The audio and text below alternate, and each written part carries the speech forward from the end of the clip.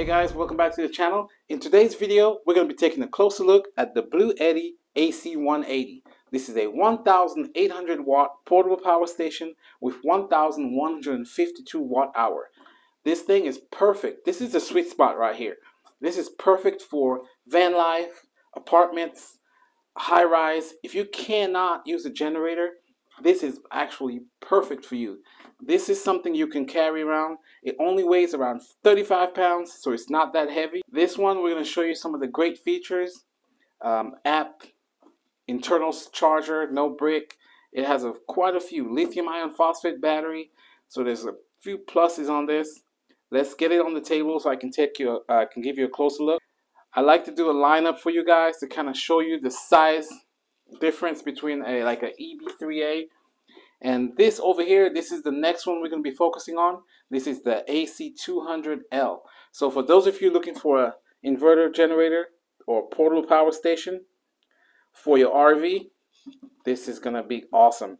Can't wait to do this one. But we're going to focus on the AC180 right now. Let's get started. Okay guys, there it is. The BLUETTI AC180. 1,800 watts, 1,152 watt hour. You can see it right here. Over here, you can put up to 500 watts of solar into this thing, 12 to 60 volts. Just make sure that your solar panels are rated for 12 to 60 and you should be fine, up to 500 watts. Over here, we have a DC output, cigarette lighter style or 12 volt output. This one, 12 volt, 10 amps. Right on the bottom over here, you can see your USB port. This one has one USB-C 100 and 4 USB-A 3 amp. Your power button over here, your DC power, and your AC power over here. 1, 2, 3, 4, 120 volt, 20 amp output. Let's turn this on so you can see that display. On the display, I love the fact that you can see your input watts and your output watts at the same time. You also have your 100% battery life. I already charged this one up. And your time on the bottom. So eco mode only means that if there's no power for a certain amount of time, it will shut itself off. Okay. On the top, this one does have the wireless phone charger.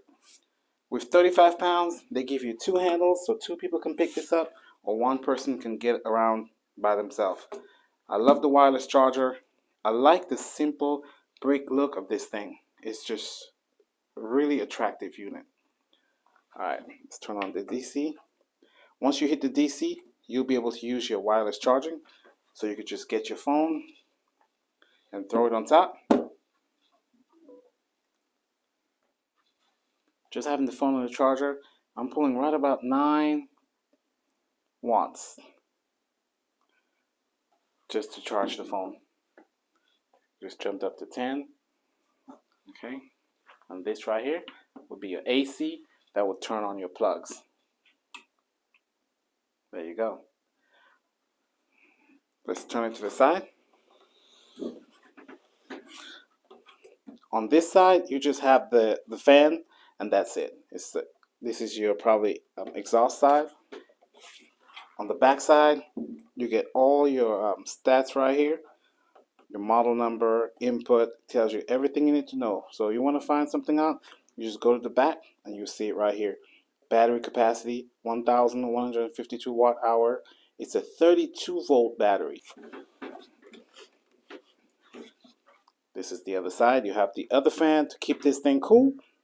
Over here, you have your ground plug, a restart, and then your internal charger. So no brick. Internal charging, you just get one of those standard computer plugs, plug it right in there, and it will charge the system. You can go up to 1,440 watts charging off the AC. One thing I like about the BLUETTI is app control. So you come over here, you select device, AC180. There you have it. Everything you need right there on your phone, you can control. It'll show you how much coming in from the grid, solar, your battery, DC, AC. We can turn this off right here. See, you could see all your voltage settings. It's putting out 120 volts right now. Let's go back. Let's turn on off the DC. Let's turn off the AC.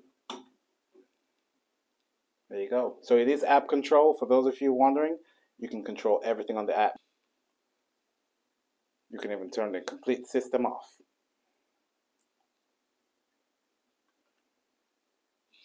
Now what we're going to do, we're going to take this thing outside. I'm going to see exactly what it can pull. Let's see if we can handle the 1,800 watts on this unit. Just to show you guys that when you buy this, you can, and it will power exactly what you need.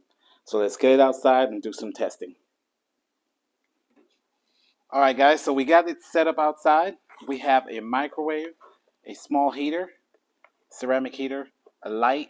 The light is just to display the UPS function. I want you to actually see how much the light flashes when I switch from AC to battery.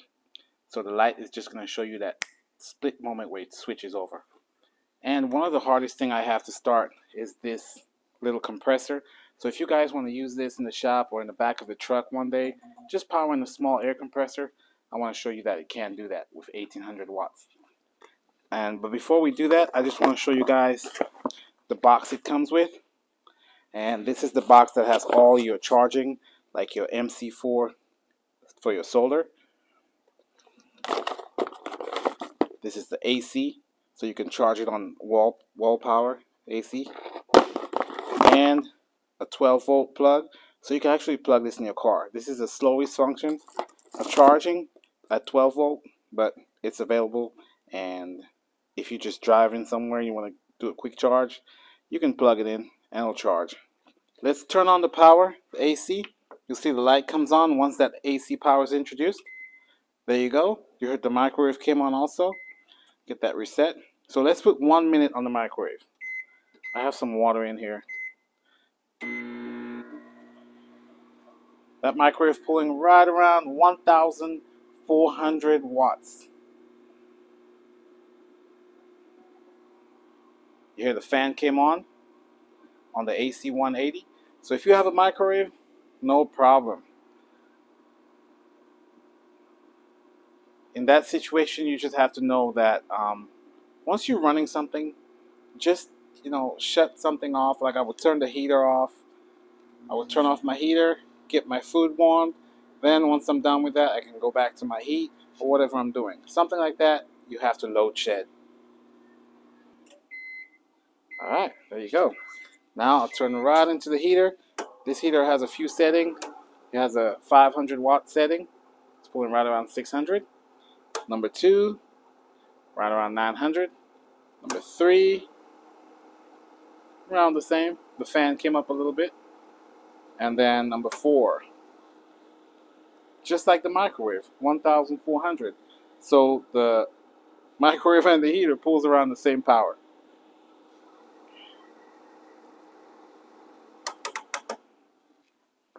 Now, the hardest one I have to start is this right here. Let's see if it starts it. Surged all the way up to 2,400. And it started it with no problem. It's letting the light flicker a little bit.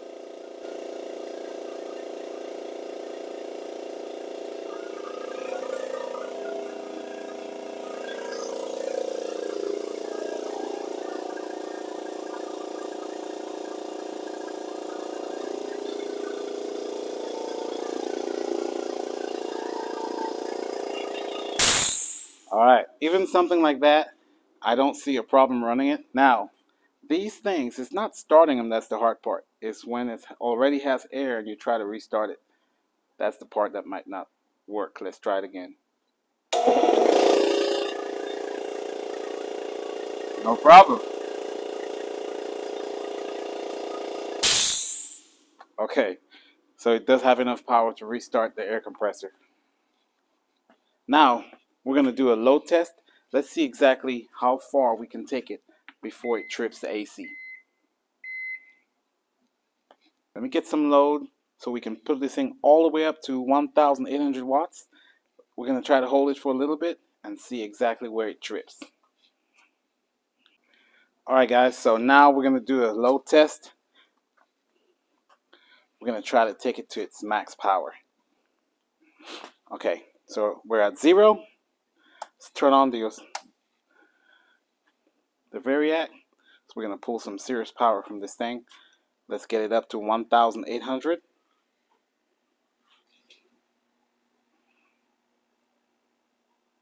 Max power.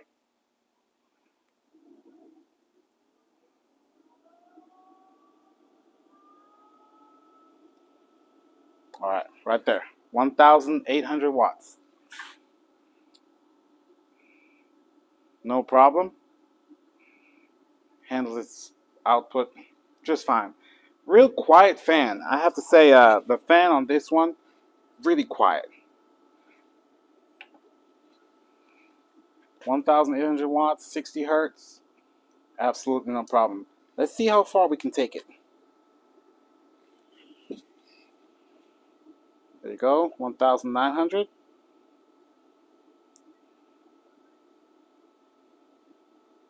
2,000.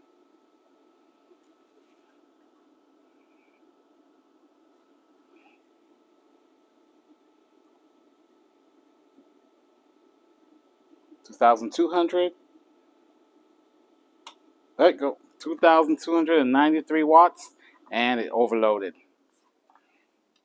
So that's the max. That's pretty good. Alright, so we've seen our max. Let's go ahead and restart that fault. Okay, there you have it. Real simple. Once you overload, just hold down the AC button for 3 to 5 seconds. It will reset your code and you're ready to go again. So we've seen our max. Let's see how clean the power is on this unit. Alright guys, there you have it. It does have a pure sine wave. On the oscilloscope you can see that, right? It's putting out a pure sine wave. It does have a little distortion right there, but for the most part, pretty clean power.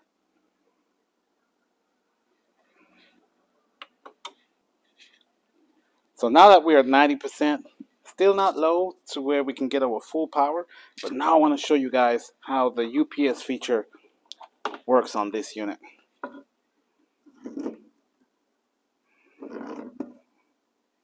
So this is our charge port right here for AC. Let's turn our light on. Let's turn the AC on so we can see that light. Okay, we can see our pure sine wave come up.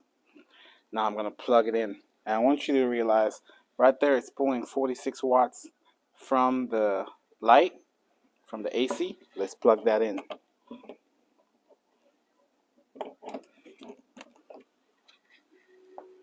See that little flash, that little flicker from the light? That's because now it's switched to AC, so it's just running everything off the AC and recharging at the same time.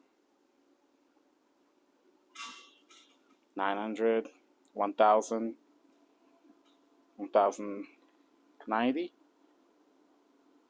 It's not going to pull the full input power because it's at 90, but this thing can charge real fast. So now it's charging. I want to show you something. I'm going to disconnect it. That light will flicker a little bit, show you that you will not lose power on your load. You see how fast that was? So that's UPS function, and it's one of my favorite features on these portable power stations. If you don't have UPS, I really don't like them because the whole point of this is to keep that refrigerator running in a power outage. So when the power goes off and you're at work, you don't have to come home to a whole fridge full of hot and warm food. Hey, there you have it guys. AC180, just a quick load test on it. Show you guys what it can do. Guys, this is perfect unit with all the features it have. App control, awesome display, wireless charging, DC, 500 watt solar input, 1,440 charging on AC. You can't beat it. Awesome price, awesome unit. Guys, Thanks for watching this quick review of the BLUETTI AC180. If you guys do want to get one of these, I will have the link to BLUETTI's website in the description, so you can go down there and check it out and see what this goes for. Guys, thanks for watching this quick review of the 180 AC180. Guys, thanks for watching and have a great day. Bye.